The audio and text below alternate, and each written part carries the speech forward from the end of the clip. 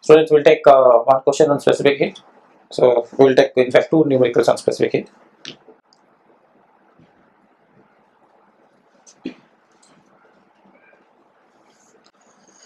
So question number 7 states that how much heat is required to raise the temperature of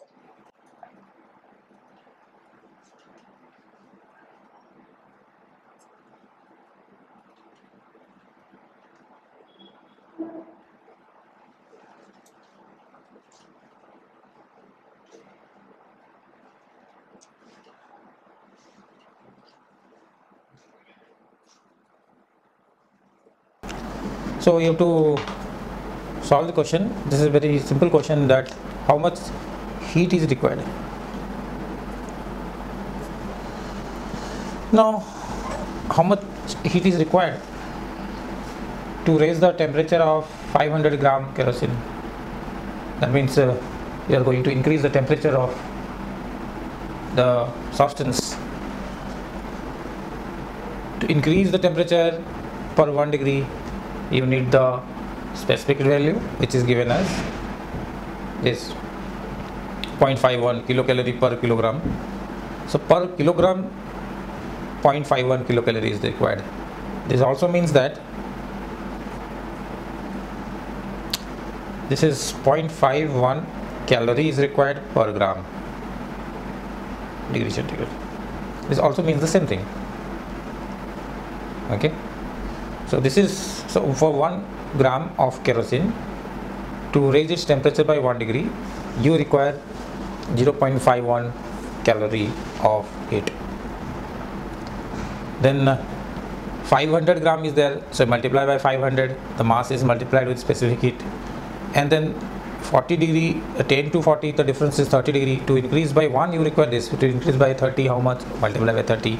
So the solution is, heat required is mass of the substance, specific heat into rise in temperature. Therefore 500 in gram is 500 gram into specific heat is 0.51 calorie per gram degree centigrade. I have deliberately converted this value to per gram because this is gram. Otherwise you can convert this into kilogram and put directly the value. The answer will be in kilocalorie. Okay, so this into change in temperature is 40 minus 10, that is 30 degree centigrade. So we will cancel out those in the numbers and also the units. This gram cancels. This degree centigrade will cancel. Only calorie is left. So it is 30, 500. This is nearly half. This is nearly 250 and 30. Nearly 250 into 30 is nearly 7500 calorie, or 7.5 kilocalorie is the answer. You can multiply 0.51. I've just taken this 0.51 as 0.5. This is nearly 7500 calorie or 7.5 kilocalorie. If you take the exact value of this 0.51, the answer is given 7.65. The answer is 7.65 kilocalorie. How we are getting 7.5? Because we have taken that is 0.51. Because this 0.1 also, 0.01 is also important, because this number is very large, multiplied it gives you a significant number. So anyway, this is the answer to this question. Now we'll move to the second question. That is next question is again on specific heat. The question is find the temperature difference between the water at the top and bottom of waterfall. Find the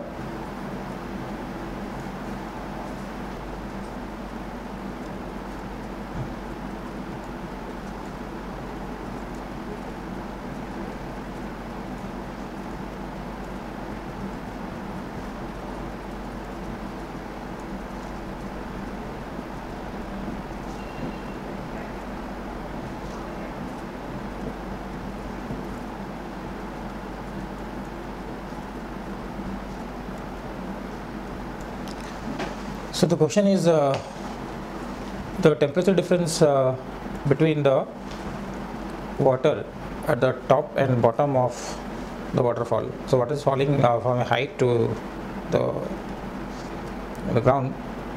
So the temperature here and the temperature there must be different. So what is that temperature difference? The height comes out to be 200 meter. So the water is falling like this from here to this. This height is 200 meter.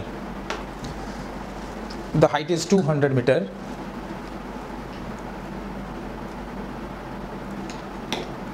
Then I don't know the temperature here. I'll say the temperature is theta1, and the temperature here, when the water hits here, the temperature while it is here is theta1, and here it is theta2. Now specific heat of water is also given 4200 joule per kg per Kelvin per degree centigrade Kelvin. How will the water gain temperature here? So the difference in temperature is theta2 minus theta1. That is the question. To find this, this is for sure that this temperature will increase when it falls from higher height to lower height.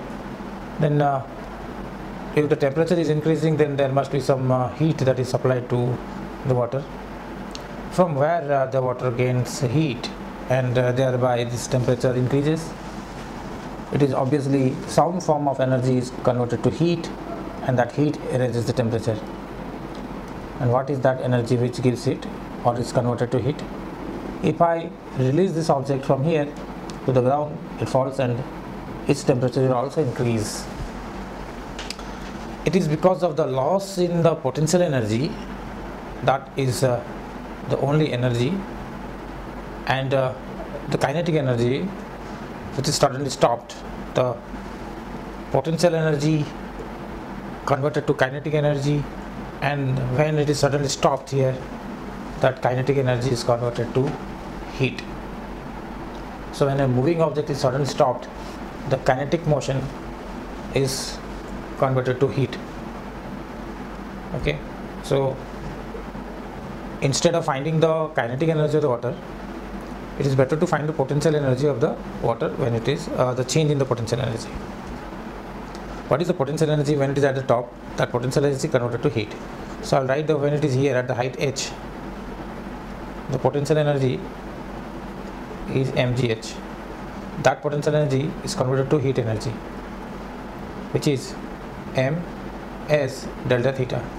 This potential energy when the water is at the higher point, this is when it reaches here, it becomes heat. These two values are same. Energy is converted. In fact, we assume that no other energy, the energy here at the highest point is not converted to any other form. If it converts to, obviously it is not the ideal case. Some of the energy, potential energy is converted to heat also, to some part is converted to light also.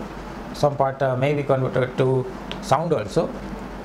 So may be possible, but ignoring those or other factors, we only think that the potential energy is converted to heat.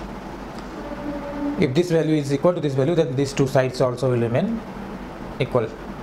So from these two equations, the right hand side will be equal. So I'll write from 1 and 2,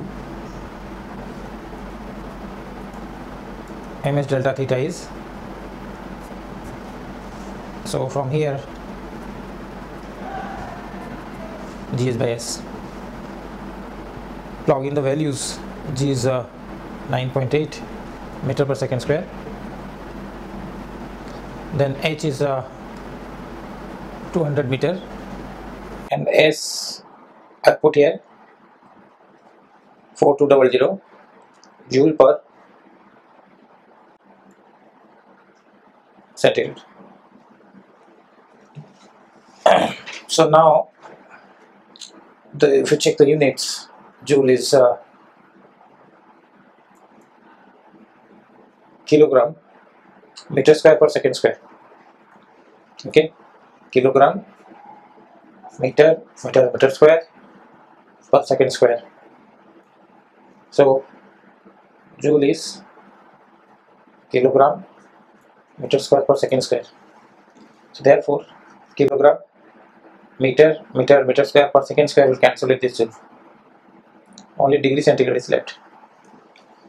So whatever is the answer, that will be in degree centigrade. Then this is 2000 nearly. If it is 10, this is 2000 by nearly 4000. Then it will be 0.5. But the actual answer in centigrade is 0.467 degree centigrade. By solving, you will get the answer. Okay. Thank you.